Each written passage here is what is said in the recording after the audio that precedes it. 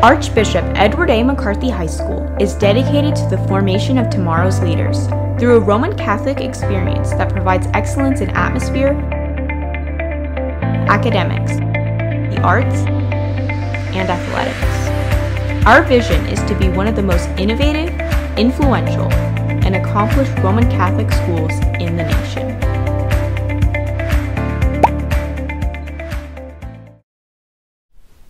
Today is March 31st, Wednesday of Holy Week. In the name of the Father, the Son, and the Holy Spirit. Lord God, give us strength, we pray, to walk faithfully with Jesus, even when the road we walk is rocky, even when the message of the cross seems like foolishness, and even when we feel betrayed. You, Lord, are always faithful. We stumble, we become lost, but you are steady and sure.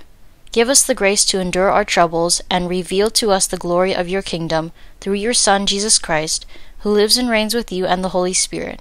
In the name of the Father, the Son, and the Holy Spirit. Amen. I pledge allegiance to the flag of the United States of America and to the republic for which it stands, one nation, under God, indivisible, with liberty and justice for all. Today's schedule is I through C, with Mass for juniors and seniors during I period. Today's lunch is barbecue chicken nuggets, mashed potatoes, ham croqueta, and mixed vegetables.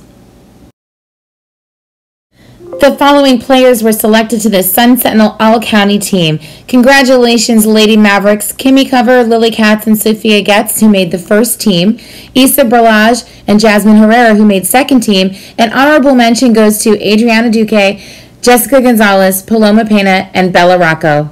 Great job, ladies.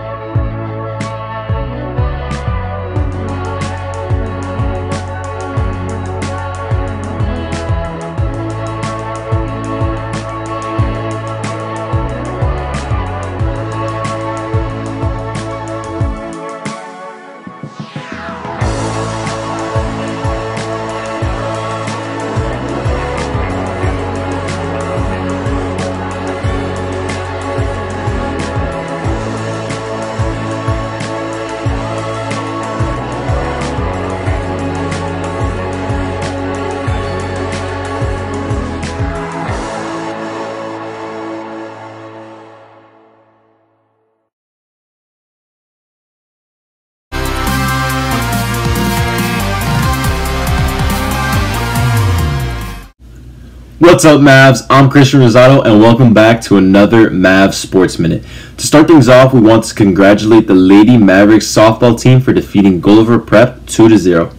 Alyssa Confessor earned the win with an amazing performance on the mound, striking out 7 batters over 7 innings and allowing 0 runs. Great offensive work by Alyssa Confessor and Olivia Jimenez, who hit a double in the second inning that drove in 2 runs. Way to go, Lady Mavs.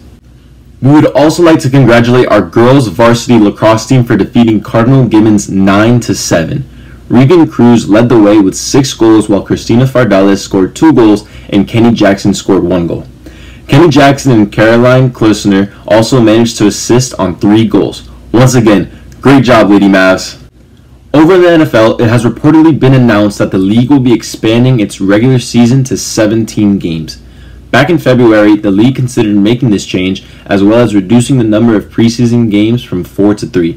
The typical 16-game season has been in effect since 1978, so it will be interesting to see how it plays out next season. Heading on over to the NBA, the past week has just been insane for NBA fans.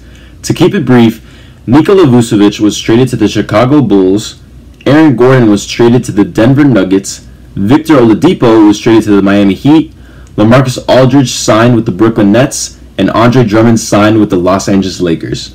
For Miami, acquiring 2-time All-Star Victor Oladipo is a big step forward in the team's push for a consecutive finals appearance. It will be interesting to see how these trades shake up the race for the Larry O'Brien Trophy. That's all for today's Mavs Sports Minute. I'm Christian Rosado, and I'll see you next time.